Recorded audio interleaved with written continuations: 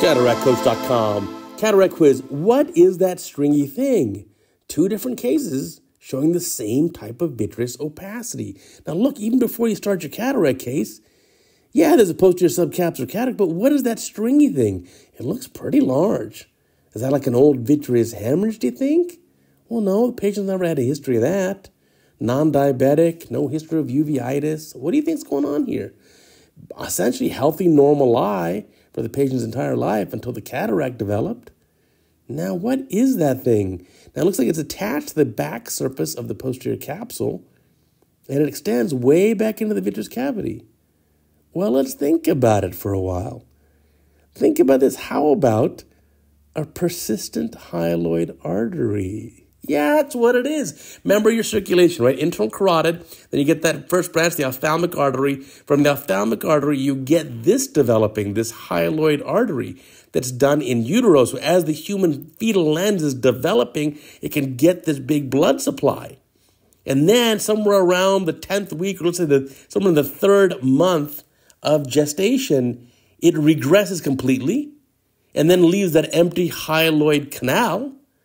And then if you have a little spot attached to the back of the capsule, sometimes we call that a Mittendorf dot, but this is far more than just a dot.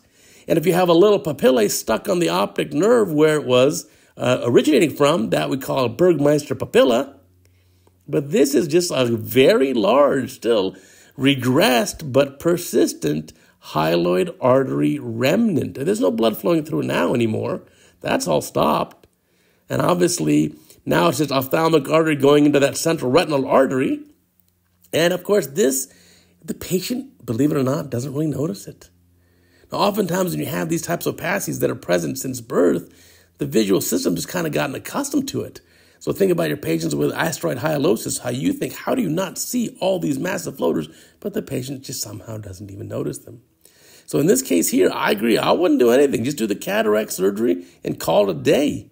You don't have to worry about this. If it really is bothersome to the patient, which I highly doubt it is, well, then your vitreoretinal colleague can do a full pars plana vitrectomy and go attack it from that method. But very interesting case here. Let me show you another case from a different surgeon. So here, obviously, with a dense cataract like this, it's really kind of hard to see. You see a little bit of it dancing behind there, but because this lens has such a central opacity, it's hard to tell. Hey, did I tell you about Cataract Coach, my website? I need you to check out the podcast. Like, you didn't know before Cataract Coach that you wanted to watch a cataract video every day, but you do. And I'll tell you, you don't know it yet, but you do want to listen to our podcast. It's just an hour a week. You can listen to it while you're driving the car or you're exercising or whatever else you're doing. I promise you will absolutely love it. Now, at the end of the case here, check it out. There we go. There it is again. Another, persistent hyaloid artery remnant. And it's there. It's of real no consequence. I'd leave it be. I wouldn't try mess with it. And again, variations of this are, like we see in these 2 cases, a very large portion that's persistent and it's regressed. But you can also see, again, if it's just a little bit attached to the posterior capsule, a Mittendorf dot.